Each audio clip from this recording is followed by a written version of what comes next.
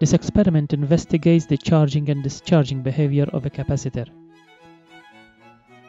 We now have a look at the circuit. It has a cell, a resistor, there is also an ammeter and a voltmeter, a capacitor, and the charge-discharge switch. When the switch is in the charging mode, the current flows from the right-hand side to the left-hand side of the ammeter. When the switch is now changed to the discharge mode, the current through the ammeter goes from left to right.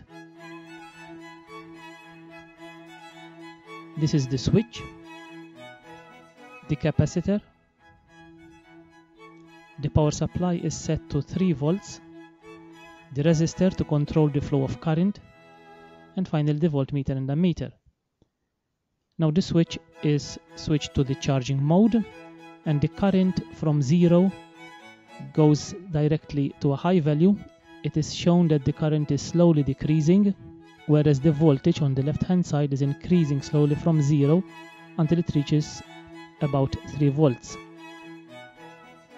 One can observe that the current decreases very rapidly at first, and then it decreases so slowly until it reaches 0. The same happens to the voltage. It grows up very quickly at the beginning, and then it continues to increase very slowly until it reaches the supply voltage.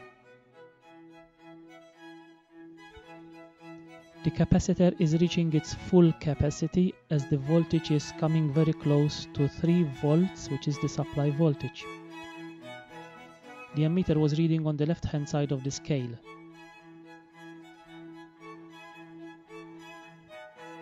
Now we're going to switch to the discharging mode, and as a result of this, the ammeter is reading on the right hand side, showing that the current is decaying as the voltage across the plates is decaying as well.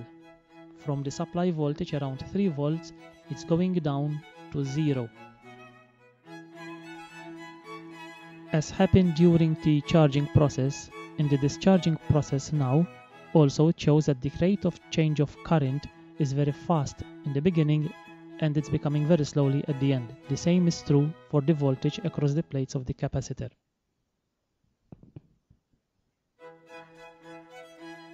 It is taking now a very long time for the current to reach 0, and this is also true for the voltage to reach 0.